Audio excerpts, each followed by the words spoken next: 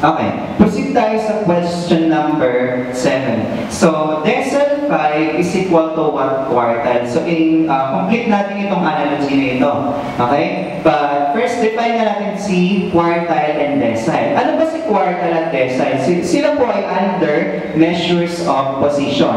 Ano ginagawa ni quartile? Since quart ito, quart means 4, dinidivide niya po yung distribution, yung dinidivide niya yung data into 4 equal parts. How about the decile? Tandaan yung decadal meron siyang 10 sides. So, ang ginagawa ni decile, dinidivide niya yung data into 10 equal parts. Okay? So, under quartile, meron tayong quartile 1, which is 25% of the data. Quartile 2, which is 50% of the data. Quartile 3, which is 75% of the data. And quartile 4, which is 100%. Okay? So, paano naman si decile? Okay? So, si decile naman, we have decimal 1, decimal 2, decimal 3, decimal 4, decimal 5, decimal 6, decimal 7, decimal 8, decimal 9, decimal 10. Okay? By the way, this is not actually the yung actual na representation natin ng quartile and decile. Okay? So, ganito ko lang siya iniisip palagi. Okay? So, si D1 is 10%. Okay? Si D2 is 20%. Si D3 is 30%. Si D4 is 40%. And D5 is 50%. Okay? So, saan kaya mag-equal si quartile, si decile 5? Mag-equal siya kay quartile 2. Bakit po? Kasi sila po yung half ng distribution. So therefore, quartile 1, 2 is equal to decile 5. Okay? That's it.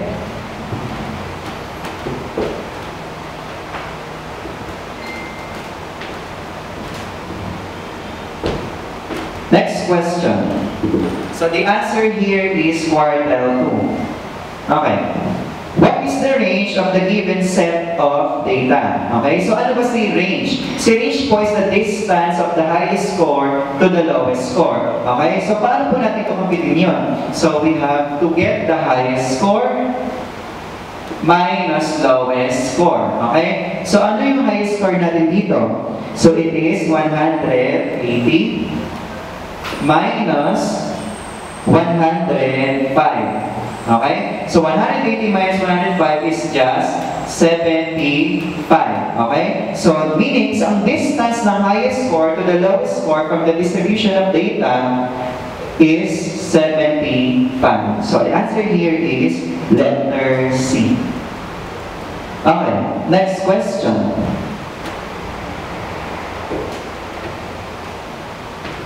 So, in the National Achievement Test, part the standard deviation is low. Which of the following is true?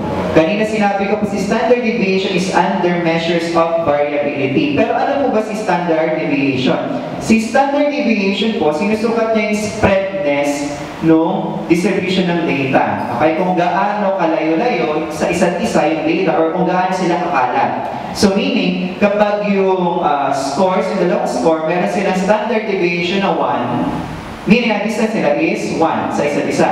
Okay? Paano pag 2? Lumalayo ba sila sa isa't isa? Yes. Habang tumataas po yung standard deviation, lalo silang nagkakalayo-layo or nagkakaiba-iba. Okay?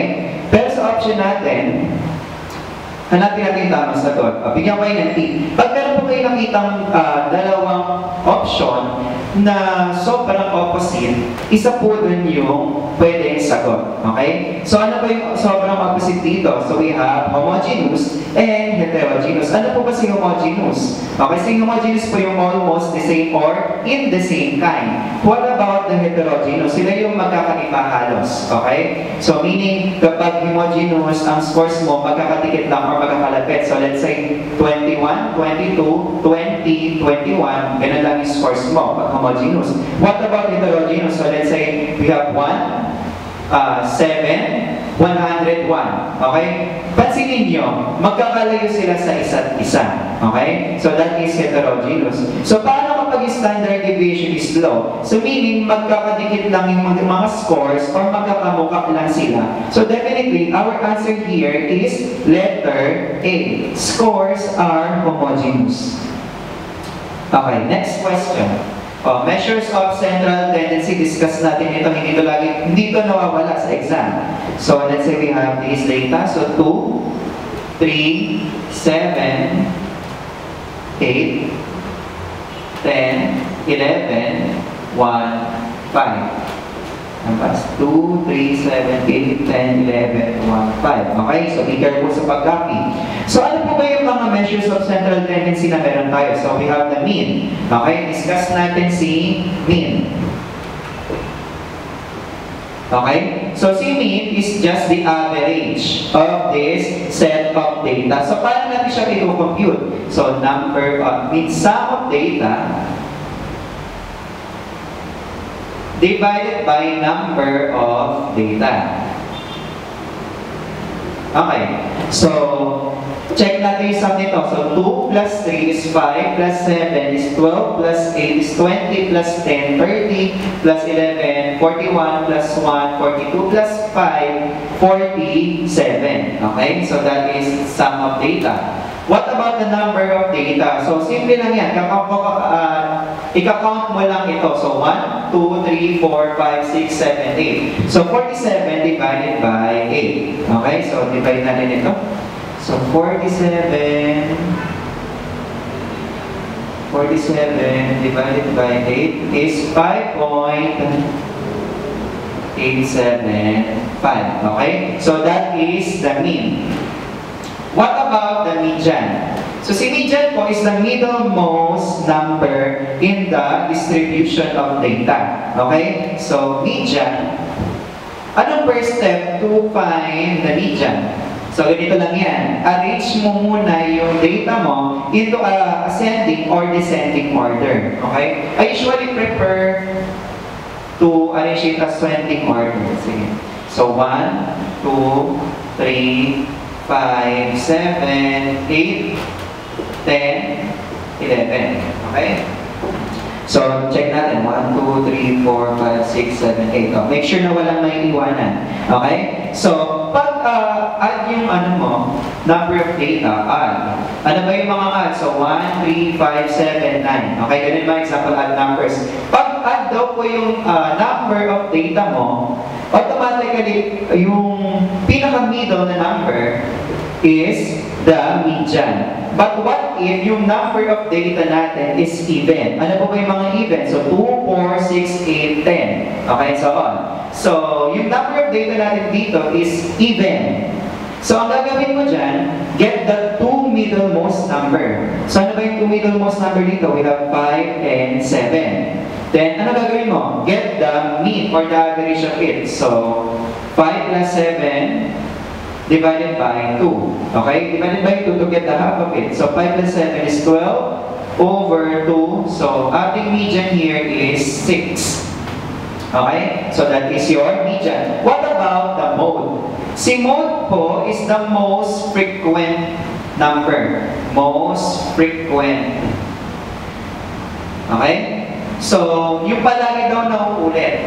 So, check natin sa binigay natin data kung meron tayong mode. So, meron ba tayong naulit na number dito? So, wala. Okay? So, ang answer nyo dyan, kapag tinanong yung mode is no mode. But what if meron kang 7 dito? Okay? So, I think ang mode mo is 7. Okay? Ang tawag po sa type ng mode na yan is unimodal. Paano kapag meron kang another na 3? So, dalawa na yung mode mo. So, 3 and 7. So, ang tawag po doon is bimodal. Next, paano kapag may 8? So, tatlo na yung mode mo. You have 8, 3, and 7. Okay, so ang tawag doon? That is multimodal. So, that is your measures of central tendency.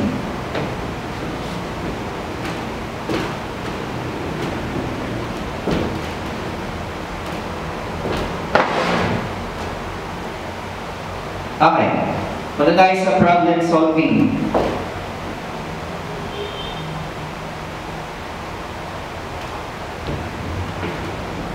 Okay.